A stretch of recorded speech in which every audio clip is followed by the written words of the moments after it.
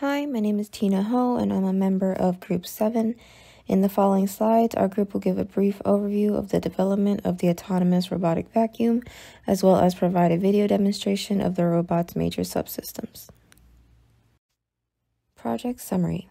The goal of this project is to develop an autonomous robotic vacuum that will be used in away-from-home applications such as hotels and offices.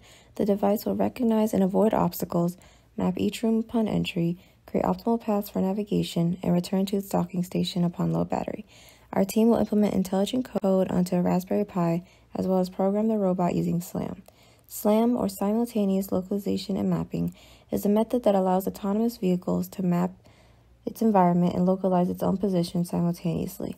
Based on the data gathered from the map, the robot will use that information to carry out tasks such as path planning and obstacle avoidance. With the help of SLAM, the robotic vacuum will also avoid cleaning in the same area more than once to optimize battery usage. For our prototype, our team will be using the iRobot's Create2 Roomba and RP LiDAR sensor. Both devices are connected to a Raspberry Pi, and the Raspberry Pi is connected to a power bank. As mentioned earlier by my colleague, we will be implementing SLAM in order to achieve our goal of mapping and localization, path planning, and autonomous return to dock function. We will visit these later as we progress through this presentation, and you'll be able to see a brief demonstration of each of these subsystems. Our approach is fairly simple. We want the robot to be aware of its surroundings in real time, navigate its environment, follow a set path plan, as well as improving the basic docking behavior. The obstacle avoidance and detection falls under mapping and localization, as we will use this laser data from the LiDAR sensor to highlight objects that may obstruct the robot's path, and also to remember where that object is to avoid it in the future. By request of our sponsors, we will implement wall following, which is basically, as the name suggests, the robot gliding alongside the walls of the room, and the snaking pattern, which is basically just a zigzag formation of the robot going from one end of the room to the next for path planning. Additionally, this will also help with keeping a log of where the robot has cleaned and its current state. We do also plan on improving the robot's docking behavior by developing an algorithm to have the robot return to its docking station upon low battery autonomously. The block diagram. The docking station serves as the home base for the robot. The battery provides power to the robot and components. In the robot, the vacuum motor collects and sends debris into the dust collector. The motor driver controls the wheel driving motors. In the control units, the microcontroller controls the robot's action, acting as its brain. It contains certain functions like obstacle avoidance, return to dock, and mapping. The sensors provide the microcontroller information on the surroundings, allowing it to make a decision based on that information. Pin diagram. Starting on the left, the robot's pin diagram. Both pin 1 and 2 under the name VPWR is the Roomba's battery. Next is pin number 3, RXD, which is the robot's inputs.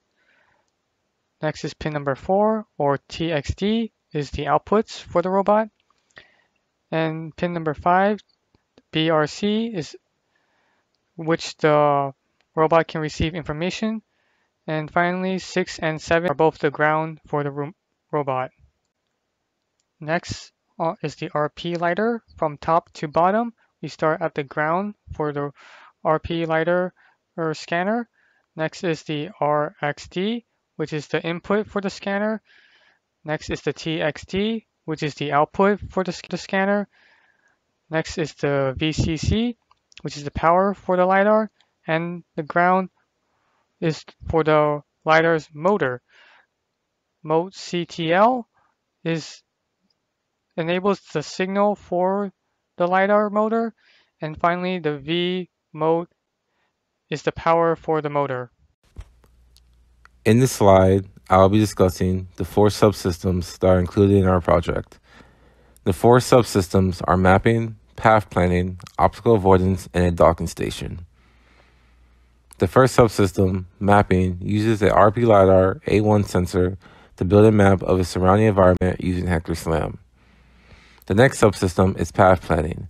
A wall following and snaking pattern algorithm will program the iRobot to follow the base of a room and break into a snaking pattern once the base is completed. The obstacle avoidance subsystem will use the RP LiDAR A1 to help the iRobot detect objects and prevent collisions.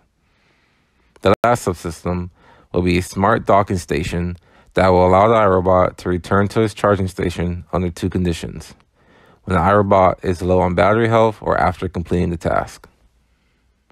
Mapping using an RP LiDAR sensor.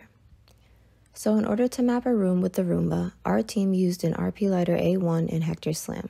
Hector SLAM is a ROS package that allows the RP LiDAR to perform simultaneous localization and mapping to build maps of its surrounding environment. On the right-hand side, you can see that the RP LiDAR has produced a map of the kitchen, and as it moves, it's attempting to create a more accurate representation of the area. The red dots you see on the right screen are the walls and obstacles detected by the RP LiDAR, and if you look closely, you can see the green line following the robot model. The green line represents the path the robot traveled to reach its destination, and we will be using that to integrate autonomous navigation for the robotic vacuum. On the left-hand side, you can see the actual robot moving. The robot is controlled by using a keyboard. Obstacle avoidance with the RP LiDAR A1. In this demonstration, you are seeing the iRobot in real time on the left-hand side, and on the right-hand side, you're seeing the RViz software, which allows us to see the map that is created, along with setting a navigation goal for the iRobot to move towards, while using the LiDAR sensor to avoid collisions with obstacles.